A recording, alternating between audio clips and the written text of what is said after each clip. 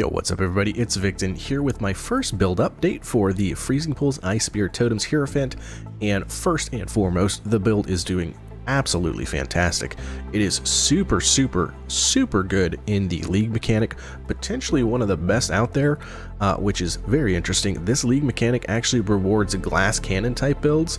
Your defenses don't even matter in there, which is pretty crazy, but being a totem build and being semi-glass cannon where we have a gajillion damage is doing really well in the Sanctum right now, so really happy on that.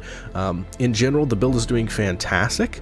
There's been a couple changes that I've made to the build which has gotten us even more damage, so pretty happy about that, and I'm going to go over that here in this video. I also wanted to start with just kind of talking about some questions that I've been getting in my stream so that I can kind of give you guys some knowledge that might have been missed in the build guide that I made a couple days ago, so you guys can be up to date.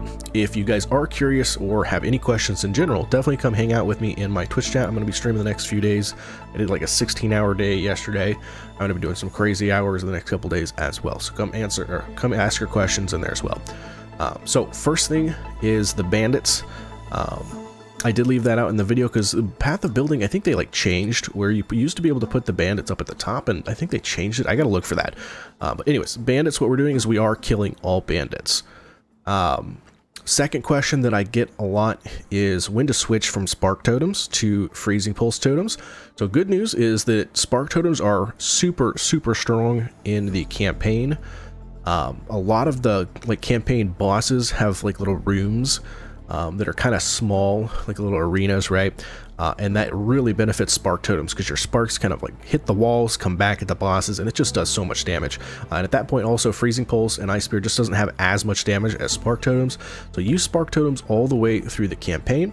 That's what I did. And then right when I got to maps, I went ahead and kind of, I took a good 15-20 minutes, sat down, switched over to freezing pulse ice spear, and then kind of redid a couple of my gym links. I'll talk about that here in a little bit when we go over the path of building, because you obviously have to change several of your gym links around to be able to get the full benefit of switching over as well. So it's basically just, take a little 20-minute breather and switch your gear around, and at that point you're going to be blasting maps, and it's a really good transition at that point. So yeah, so your first 4 links for when you go Soul Mantle, that's been asked a lot as well. So there's 2 options that you can do depending on what colors you get when you do it, right? So there's 2 blue, 2 green, which is the best option, and that option is actually going to be, and it's going to be in a Soul Mantle, right? So that comes with a spell totem, so you don't need spell totem.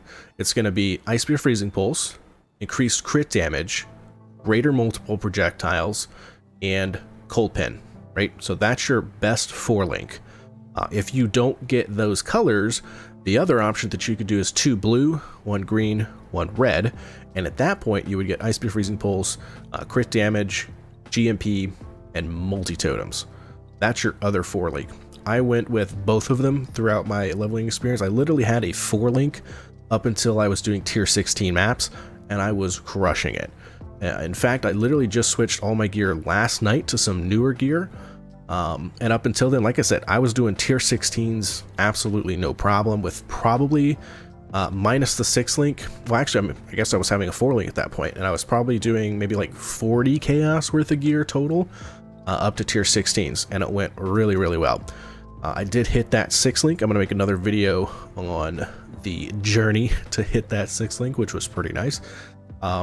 So yeah, so that was that for the 4 links. A lot of people would ask in that as well. So your 5th and 6th links, your 5th link is going to be multi-totems. The problem with that is that not a lot of people are able to hit those colors, right? So 2 blue, 2 green, 1 red. One quick tip though on how to actually hit that is to go to your crafting bench, and you're going to type in green up here, and you're going to get this right here. So at least 1 green socket. That's how you're going to get this, right? So 2 blue, 2 green, 1 red. It's 3 off colors. It's going to take a little bit, but it's not too bad. And that's how you hit that, right? So if you don't get that though, if you don't have enough chromes or whatever, and you're not able to get that, people can do, I've seen a lot of people do 3 blue, 1 green, 1 red. And at that point, you're going to drop Cold Pen, and you're going to pick up cast speed instead.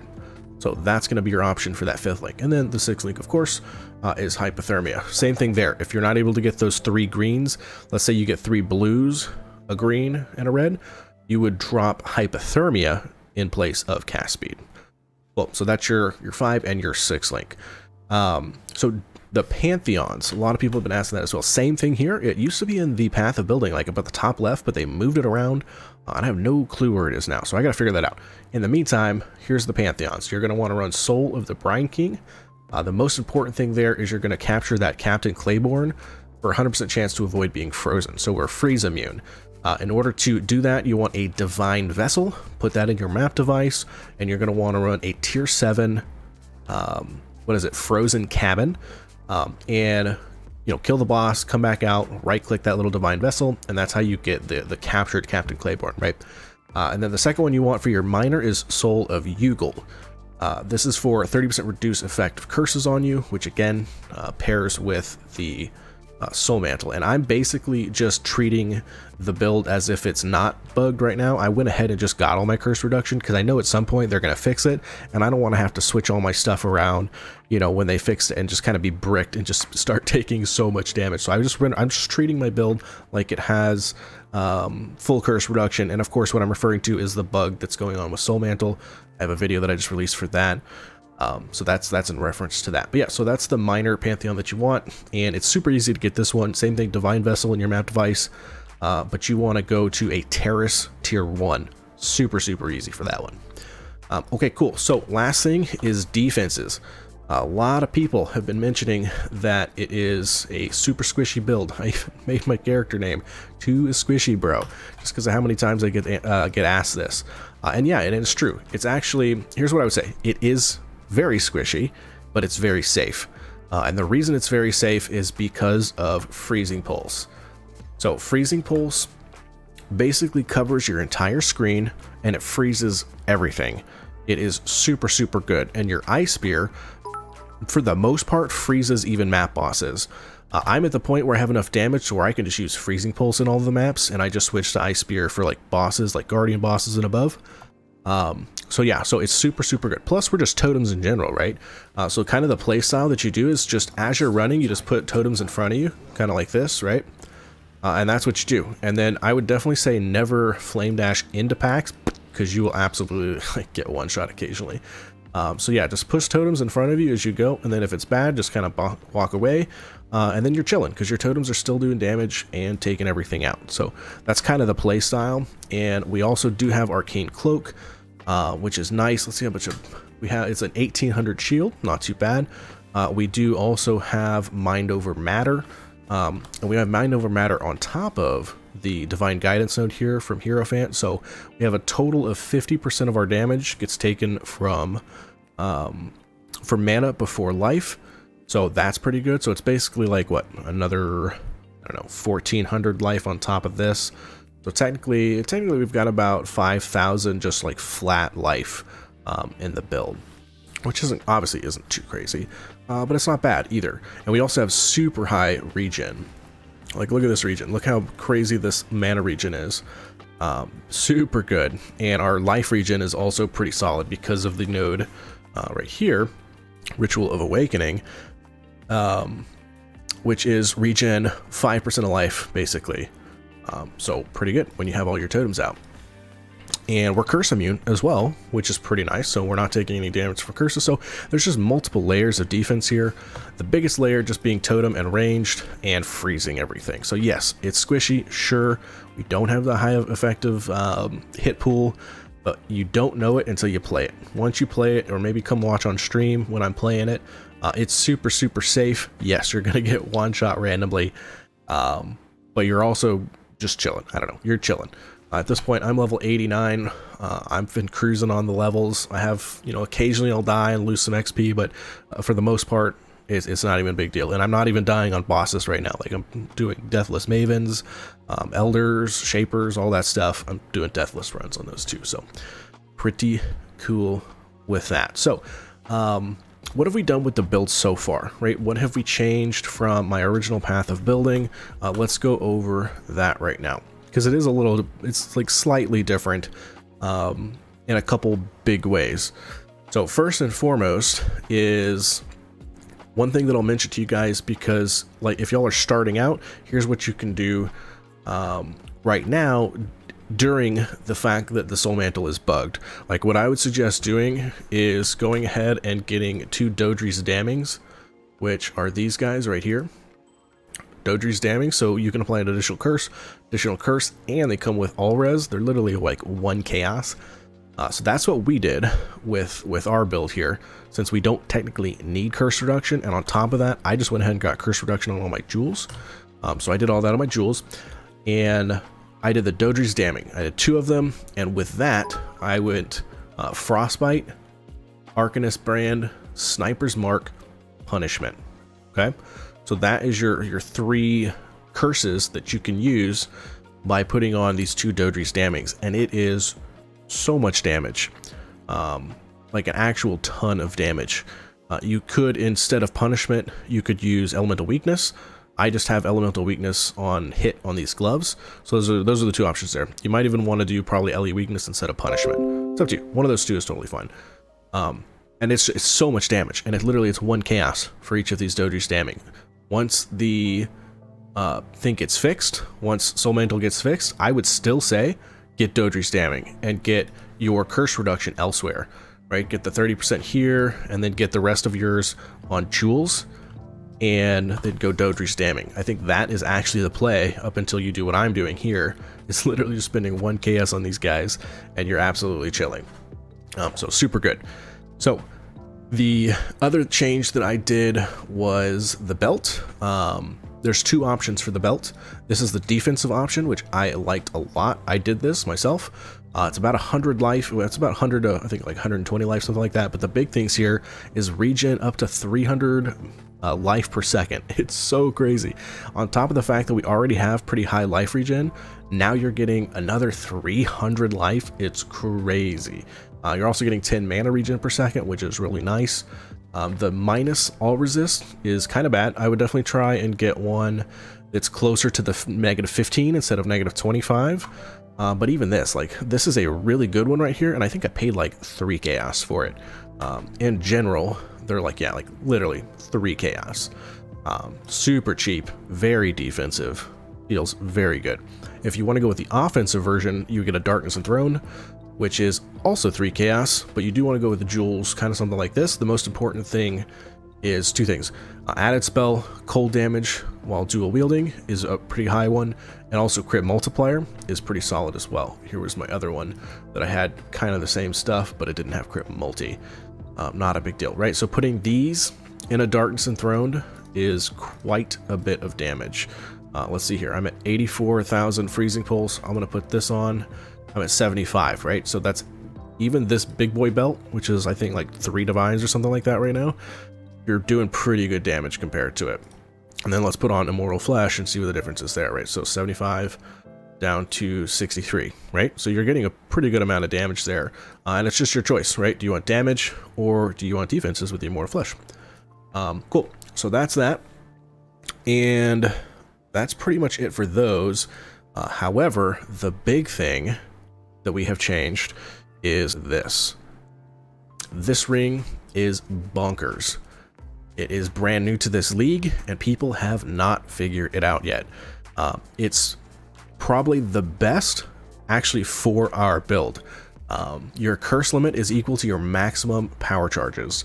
We are Hierophants, so we get a maximum of 4 power charges constantly.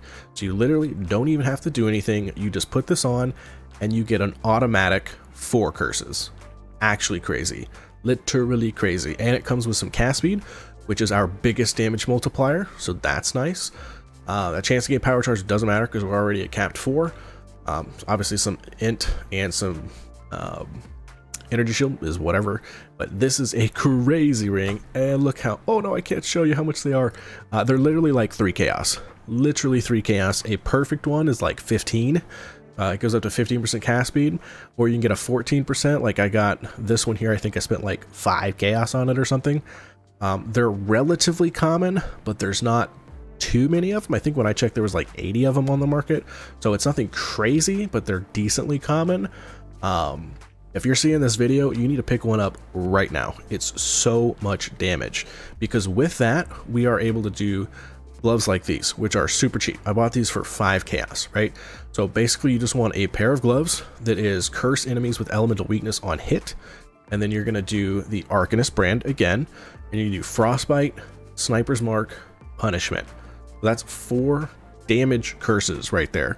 4 damage curses for the slot of 1 ring slot. Literally insane. And it opens up our other ring slot in order to get a damage ring as well. So here's what I got with this ring. The big mod, there's 2 big mods on this one, right? So the very bottom thing there is adds 23 to 48 cold damage against chilled or frozen enemies. Everything's chilled. So let's see, I'm gonna click this, let's click this, let's search. These are cheap. What do you know? They're literally like 3-4 chaos if you just want like the base, this mod right here. Now I don't know if there's probably many of these. No, it's not. Let's at least do this. There's a couple. And even these, even ones with that big damage mod and some curse effect on you. 2 chaos, 4 chaos, 9 chaos, 10 chaos. So you guys can snipe those. That's a solid ring. I'm super happy with the ring that I got here. I got this for 1 chaos. It was crazy. Very good. It's a super high reduce effective curse, you know, high cold damage on there. Came with some res. Came with 63 life regen per second and some energy shield, and it is a unset ring, so I can level another gem in there. Pretty cool. I was super happy with this. Yeah, I paid 1 chaos for this. So yeah, that's what I was able to do with this ring slot. It's bonkers. It gives us 4 curses, and the reason curses are really crazy this league is because of how they changed curses this league to affect bosses even more. So you're doing so much more damage because your curses are so powerful to bosses right now. So super, super good ring. What else did I do on my build specifically? Nothing crazy. I mean, I went the Coward's Legacy. I did do that. And in order to get a Coward's Legacy the cheapest way possible, if you want to do this, and I guess, by the way, why it's so strong is because you're considered low life when you're cursed with vulnerability, and then you're cursed with vulnerability, so it's just 30% more spell damage, so really nice there. And it comes with a couple extra things. It comes with some attributes, and it comes with some move speed, so pretty solid. This is relatively expensive. It's about 3 divine, which isn't too crazy. Certainly for the price, 3 divine is good, but there's only 9 of them available, so the price could go up at any moment type of thing. But what you can do to spend way less currency is you could get the Chains of Legacy, I think is what it's called. The belt, it's like the base version of this, and then you get a vial of, what is it? I can't remember exactly what it is. Let me do a little Google here. Let's pop this up. Vial of Chains of Legacy. Oops, no, that's on Amazon. Hello, Chains of Legacy POE. Let's see here. Vial of Consequence. Okay, so Vial of Consequence. So what you would do is you would get the the Chains of Legacy, and then a Vial of Consequence. And then you would purchase from the trade the temple room that says Apex of Sacrifice, which is a tier 3 room in the temple. You would go run that temple, and you would take that belt, and you would take the vial, and you would put it in the sacrificial or corruption or whatever I think it's a sacrificial like altar or something. And you combine those 2 together, and you get Coward's Legacy, and you save I think like a whole divine or something crazy like that. A divine, half a divine, whatever it is, you're saving some currency, which is pretty nice. I think total I spent like a divine and a half for mine. So I saved, you know, divine and a half. So pretty happy with that purchase. The wands. A lot of people have been asking kind of what to get on these. I did not craft these myself. I have no clue how to craft this. But these are the exact mods that you want. Obviously mine are low, but these are the mods that you want, right? So the most important thing that you want is level of all cold spell skill gems. Second most important thing is cast speed, as much cast speed as possible. Third most important thing is crit multi, and fourth most important thing is spell damage. Get wands like that, and you're going to be doing mega damage. Mega damage. I think I literally paid, what, I think I paid 10 chaos for this one, and 8 chaos for this one, something like that.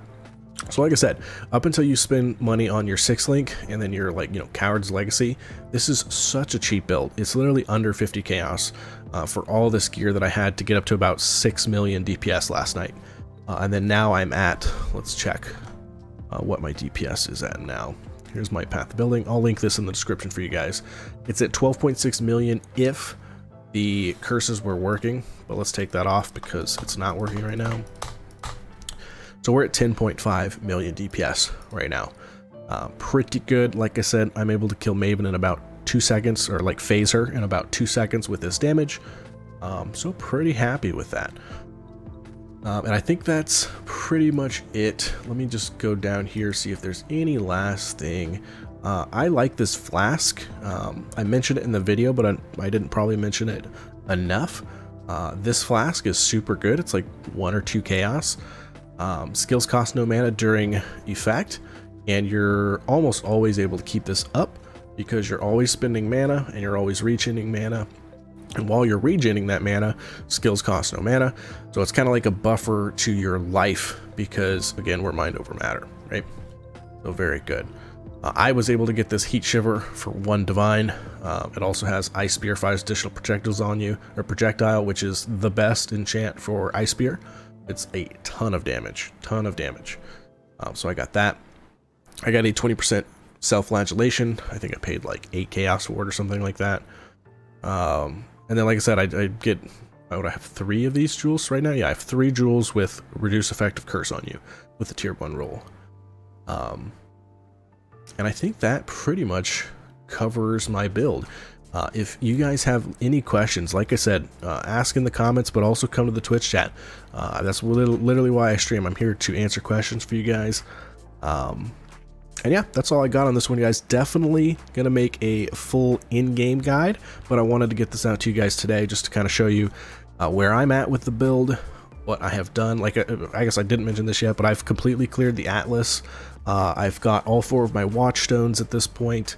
And tonight I'm going to start selling boss skills because I'm just doing tons of damage and it's going fantastic. A lot of you guys have been mentioning that you're loving the build, so that makes me happy, all warm and fuzzy on the inside. And yeah, keep at it, keep grinding it, and let's have a great league. The league's been going so good so far to me. I've had a great time, and I hope you guys are too. I'll catch you guys in the next one.